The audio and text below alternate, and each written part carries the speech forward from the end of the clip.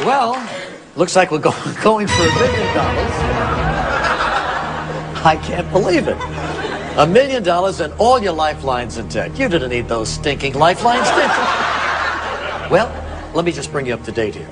Please. If you miss, you'll be reduced by $468,000. You'll go back down to $32,000. Here it is. A $1 million question. We rarely see these here. Only one of the contestants has ever won $500,000 on our show. So if you're ready, let's go for the million.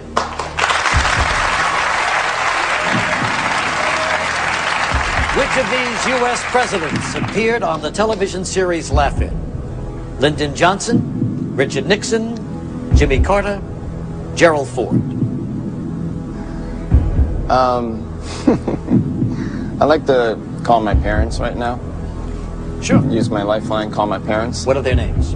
My father. I'll talk to my father. Does he have a name? Tom. He does have a name, yes, Tom. All right.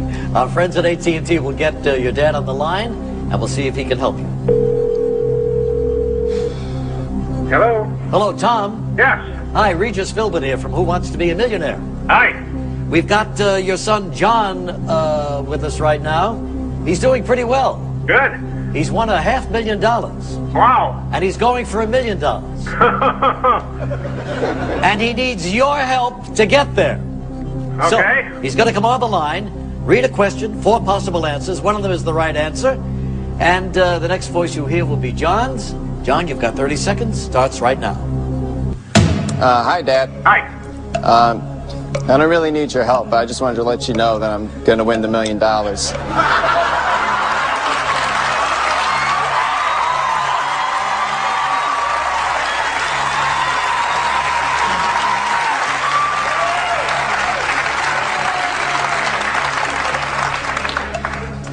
Because the U.S. president appeared on Laugh-In as Richard Nixon. That's my final answer.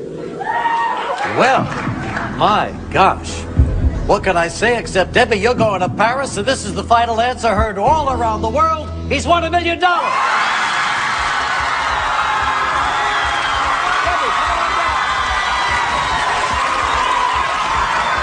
it is, my man. Congratulations.